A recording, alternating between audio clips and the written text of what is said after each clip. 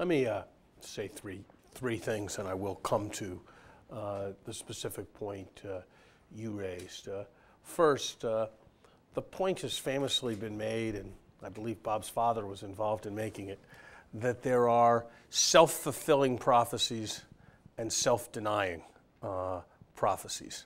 Self-fulfilling prophecies are the prophecy that a bank will run, that there'll be a run on a bank. Even if the bank's pretty healthy, if everybody thinks the bank's going to fail, everybody will try to take their money out and there will be a bank run. Self-denying prophecies are the prophecy that house prices will always go up. Because if everyone believes that house prices will always go up, they will bid them up to a point where it will no longer be true, that they will go up and that they will start to go down. I think one way of, give me a second. I think one way of understanding George's views is really as a financial market and a broader elaboration of those concepts of self-fulfilling and self-denying prophecies. And they have in common the element that is somewhat different than the perspective that financial scholars sometimes take, that markets aren't just trying to predict what reality is going to be in terms of the profits of a company, but what happens in markets in turn affects what subsequently happens. And obviously, as the examples I suggested in housing and a bank run suggest, once one has that element of self-fulfilling and self-denying prophecy, the sense that everything will be stable and the sense that if you stand back and let it rip, everything will work out for the best, are not to be assumed. And I think those are very powerful and important ideas. In some ways, those are the ideas that animated much of what was done in the wake of the Depression to contain and function a market system. And with a rather different set of institutions, a rather different configuration of markets in the global economy, I think those ideas that because of this self-fulfilling nature of prophecies in both directions, there's a strong public responsibility and a public responsibility that has to be renovated if capitalism is to be saved from itself. I think those are very powerful and important ideas.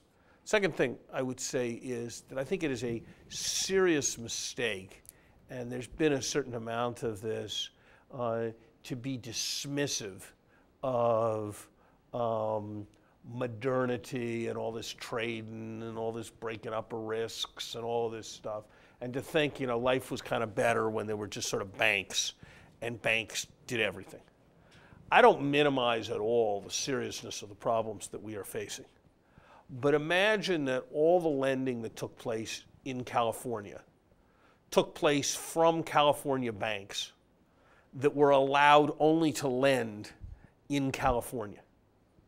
Think about how much larger a problem we would have of failed institutions if there had been no capacity to diversify the risk across different parts of the country.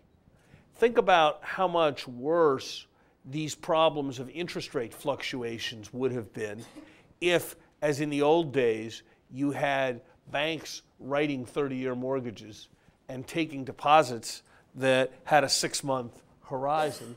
And what happened when interest rates went up? We sort of saw that movie in the 80s and 90s. The institutions went bankrupt. So I think it's important to understand that a modern financial system has been created not just because boys like casinos. It has also, though they do, it has also been created because there are important functions to be performed of identifying different kinds of risks, of sharing risks, of recognizing there's a role for specialization.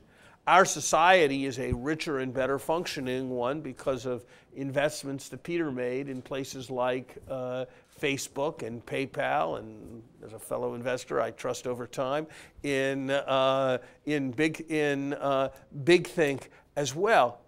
It is unlikely that those investments would have been made in the same way by a large bureaucratic institution operating in a multi-story building.